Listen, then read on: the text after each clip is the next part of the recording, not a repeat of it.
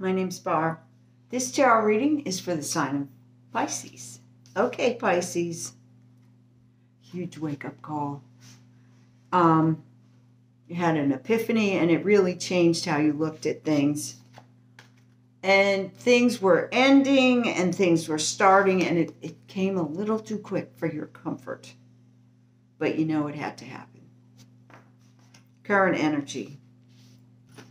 Feeling a little cast out. This is the card of lack. You feel like you don't have what you need and you're just not happy. The King of Pentacles here is to remind you that you're a boss. You can manage your money. Take your time. Look at everything. And take time for yourself. Even though you don't have a lot of money, there's a book. I don't remember the name of it. I just saw an ad for it the other day about someone who wrote, you can be wealthy without any money. But the point was, there are things that you can do that cost nothing that really dramatically improve your life. That's what this card is reminding you.